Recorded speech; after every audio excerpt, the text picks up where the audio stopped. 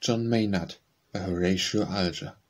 Twas on Lake Erie's broad expanse one bright midsummer day, the gallant steamer Ocean Queen stood proudly on her way. Bright faces clustered on the deck or leaning over the side, watched carelessly the feathery foam with flecked rippling tide. Ah, who beneath the cloudless sky with smiling bend serene could dream that danger awful, vast, impended o'er the scene, could dream that ere an hour had sped, that frame of sturdy oak would sink beneath the lake's blue waves, blackened with fire and smoke?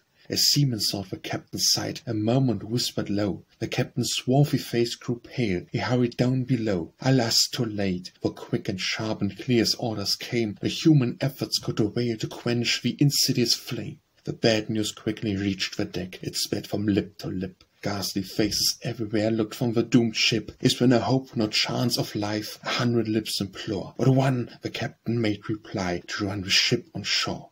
A sailor whose heroic soul that hour should yet reveal, by name John Maynard, eastern born, stood calmly at the wheel. Head to southeast, the captain shouts, both with smothered roar. Head to southeast without delay, make for the nearest shore. The terror pales the helmsman's cheek, or clouds his dauntless eye, as in a sailor's measured tongue his voice responded, "Aye, aye."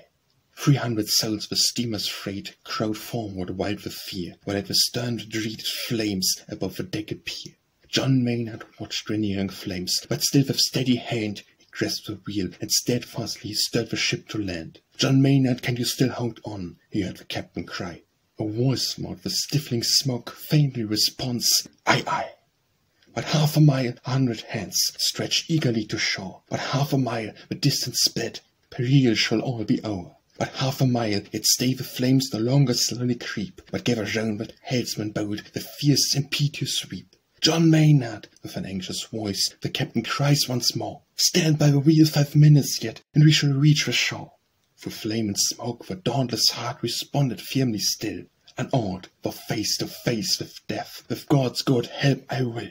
The flames approach with giant strides, they scorch his hand and brow. One arm, disabled, seeks his side. Ah, he is conquered now. But now his teeth are firmly set, he crushes down his pain. His knee upon the stanchion pressed, he guides the ship again. One moment yet, 1 moment yet.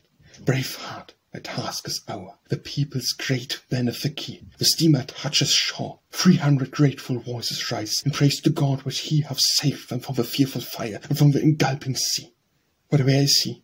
The helmsman bowed. The captain saw him reel. His nerveless hands released their task, he sank beside the wheel. The wave received his lifeless corpse, blackened with smoke and fire. God rest him, never hero had a nobler funeral pyre.